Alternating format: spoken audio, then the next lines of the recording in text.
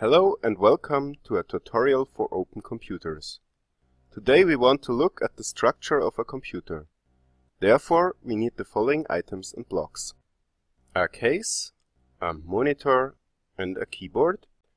If power was enabled in the config, additionally we need a power converter and a power source. Additionally, we need memory, a graphics card, and, if programs shall be saved, a hard disk drive. We place now the case, connect it with a monitor, and attach on an arbitrary side of the monitor the keyboard. We open the computer with a right-click, insert the memory, the graphics card, and optionally a hard disk drive to be able to store programs. If power was deactivated in the config, the computer is assembled completely and can be turned on. If the power is not turned off in the config and the computer is started without a power connection, an error message is shown. The last error message can be displayed by using the analyzer on the computer. The analyzer can, in addition to error messages, display useful information like name and address of a component.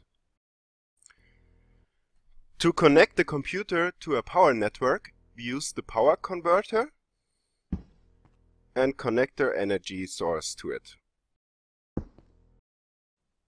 If we turn on the computer now, we see the start screen and the computer accepts input.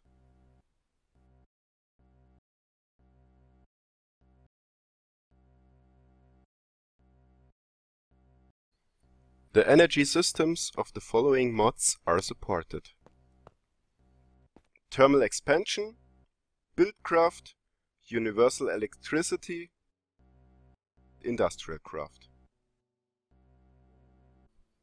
If several computer networks shall be connected to one power source, you can use a power distributor.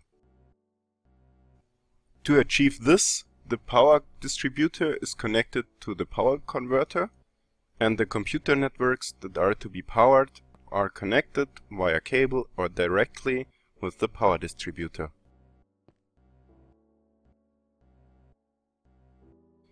To increase the energy capacity of a network, capacitors can be used.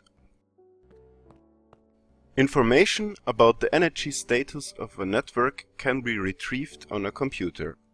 You can use the commands computer.energy to retrieve the currently stored energy in a network, or the command computer.maxenergy to retrieve the maximum amount of energy that can be stored in a network.